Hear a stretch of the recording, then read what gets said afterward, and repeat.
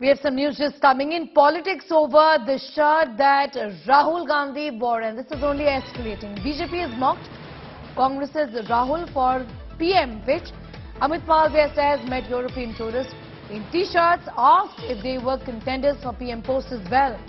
Malviya tweeted this morning, I met two European tourists at the India Gate. They were out for a morning walk in half-sleeve T-shirts.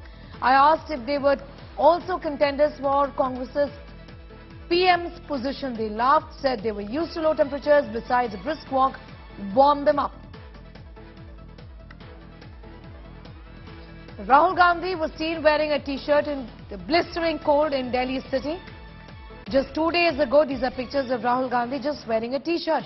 And it's about 3 to 4 degrees in Delhi today, where questions are being raised on whether he feels cold or not. But jokes apart, the BJP has raised this matter, saying that those who are in fact wearing half-sleeve T-shirts, Amit Malviya happened to meet two of them. These were European tourists, and he essentially asked them whether they too were contenders for Congress's PM position. Amit Malviya is with us. Amit Malviya, do share your anecdote with us. What really happened there?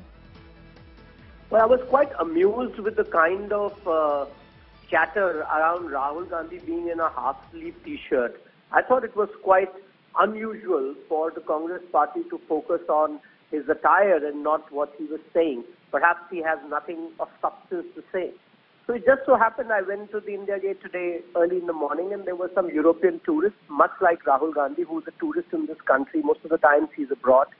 And I asked them if they too were contenders for the Congress PM's position, because that seems to be the only qualification, that you should be able to walk around in a half-sleeve T-shirt in months of winter, perhaps December, January.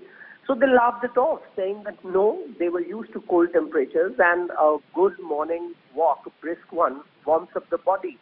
Well, perhaps that's also the case with Rahul Gandhi, but the Congress would want to project it as some kind of a great renunciation act, which I don't think it is.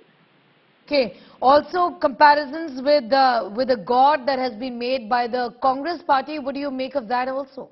Tell us a little about that. I think the Congress party must realize that these kind of analogies that they give really does not color them in any good light, particularly since the Congress party has denied the existence of Lord Ram for the longest time. And for somebody like Salman Khurshid to make those comparisons in the context of Uttar Pradesh, where Rahul Gandhi is not even visiting and lost from Amethi, I think it's laughable, besides the fact that it hurts the sentiments of millions of Hindus around the world. I'm going to thank you for the moment. We'll also try and get in a word from the Congress on what you have said essentially. But viewers, this moment where Rahul Gandhi was wearing just a T-shirt, when Delhi is reporting temperatures as low as 3 to 4 degrees, was obviously for everyone to just sit back and think about whether he feels cold or not. But obviously it's Rahul Gandhi, and wherever there is Rahul Gandhi, how can there be no politics?